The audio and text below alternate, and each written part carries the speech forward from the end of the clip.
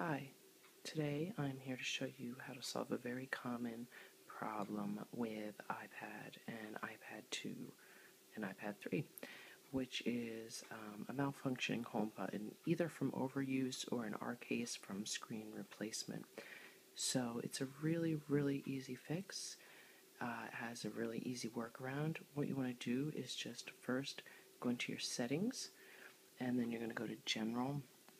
And what can be a little tricky is once you get into General, it seems as though you're looking at the whole menu here, but you're not. You have to scroll a little bit.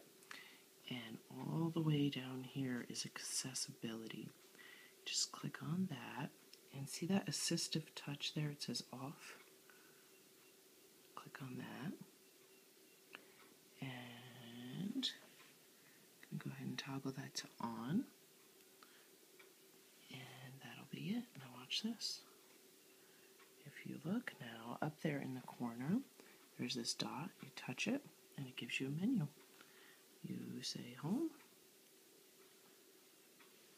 and will function exactly as your home button does.